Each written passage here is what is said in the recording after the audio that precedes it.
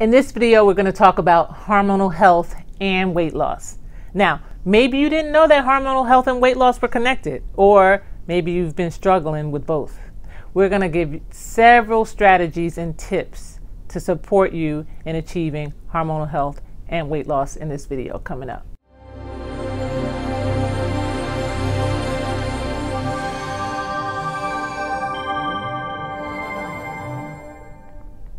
My name is Dr. Drlisalewis. I'm a naturopathic doctor and I'm an acupuncturist, a wellness expert, and so many people come to me with hormonal health challenges or weight loss challenges. I think most are coming with both. People say, I've changed my diet, I've taken out everything I can possibly take out, I don't eat any more wheat, no dairy, I eat vegetables all the time, I'm exercising like crazy, and I'm still gaining weight. Or they've done so amazing on their weight loss journey, and then all of a sudden they get to a certain weight and it stops, their weight loss stops, they plateau. There's a huge connection between hormonal health and weight loss. Now the challenge is that, number one, most people don't recognize the two are connected. Most people think that they can just work out their way, through weight loss, or they can starve themselves or change their diet through weight loss. But if your hormones are out of balance, it's going to be very difficult to lose weight. There's so many hormones that are connected to how your body is able to either lose weight or maintain a healthy weight. So let's talk about a few of those. The reproductive hormones: estrogen, progesterone, and testosterone. And primarily estrogen, because again, estrogen is another one of those fat storing hormones. And if the estrogen is out of balance, meaning either you have too much estrogen, may not have enough progesterone, because estrogen and progesterone actually balance one another. So if you don't have enough progesterone to balance out the estrogen, then it actually creates an estrogen dominance, or vice versa as well with testosterone. So if you end up with an estrogen dominance, then that will cause weight gain, regardless as to, again, what your diet looks like and how much you exercise.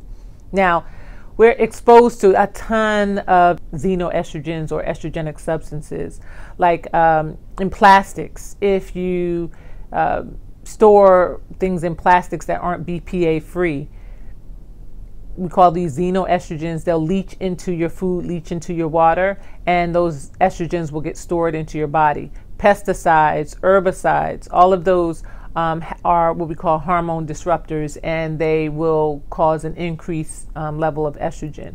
If your liver is not in balance, because most of the liver is where most of your estrogen and all your hormones are broken down, actually secreted and produced in your liver. But if your liver is congested and it's not really breaking down those hormones the way it needs to, then your body will store excess estrogen. And again, when you store estrogen, you're going to store it around the belly, you're going to store it around the hips, you're going to store it in the thighs. Now, especially during menopause, there's so much more storage happening in the belly, whereas maybe the thighs and the hips, you might be losing a little weight in your hips and your thighs, but your belly will start to increase because you're kind of stealing some of the carbohydrates. It's breaking down the proteins from your buttocks and from your thighs and redepositing it, unfortunately, redepositing it on your belly. So if your hormones are out of balance, your estrogen, your progesterone, and testosterone are out of balance, it will then contribute to hormonal weight gain. So we've talked about the causes of hormone imbalance and weight gain. We talked about estrogen, progesterone, testosterone, the reproductive or sex hormones related to weight gain, and that contribute to hormone imbalance.